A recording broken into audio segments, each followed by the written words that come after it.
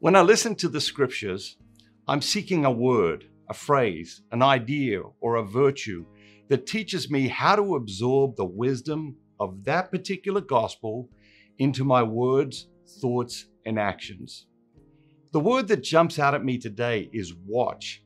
It is clearly the word that Jesus is trying to convey. It appears 3 times in the reading, at the beginning, in the middle, and at the end. What does it mean?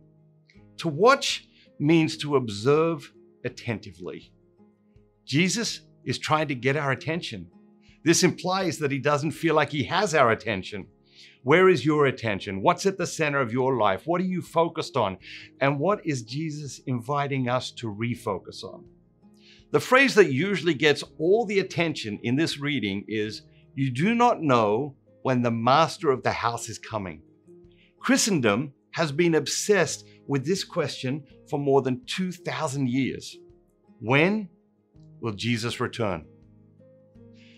But it doesn't matter. We don't know when Jesus will return, but it doesn't matter. Let me explain why. If you are doing what you should be doing, it doesn't matter when the master returns.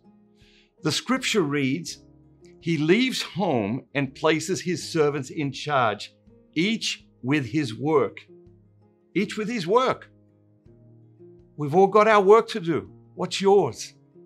How are you being called to contribute? What role has God asked you to play in his plans? Because if we're doing our work, it doesn't matter when he shows up. This is the idea that strikes me in this passage. It's easy to miss. It's subtle and ordinary and much less spectacular than the message we usually focus on in this passage. And yet, it's infinitely more practical and wise. And most of all, something that is completely within our realm of influence. The virtue today's gospel invites us to adopt is diligence.